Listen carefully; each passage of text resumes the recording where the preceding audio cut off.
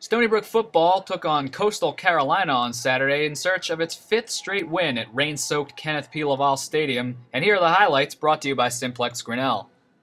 Miscues on special teams were a recurring theme early on for Coastal Carolina. Here is a missed field goal in the first quarter, and the Seawolves would look to capitalize. Here is Kyle Essington handing it to Brock Jakolski, finds the hole, turns it up the field as he sloshes up the sidelines and is finally ridden out of bounds.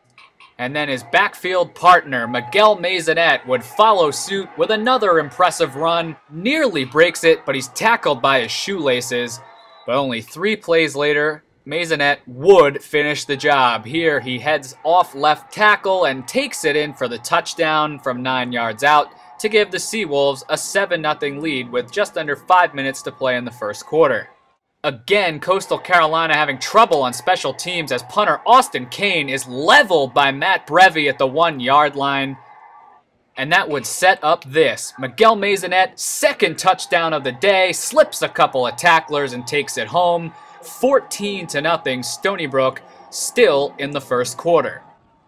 Sloppy conditions continue to give Coastal Carolina fits. Now it's on the punt return. Seawolves are going to jump on the loose ball here and get great field position late in the first quarter, but the drive would stall, and Stony Brook would take a 14-0 advantage into the locker room as it continued to just rain buckets at Laval Stadium.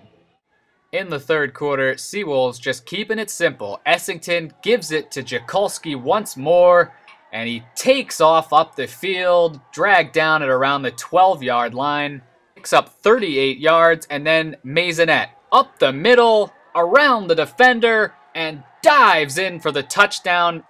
Both Maisonette and Jakolski had over 190 yards on the ground.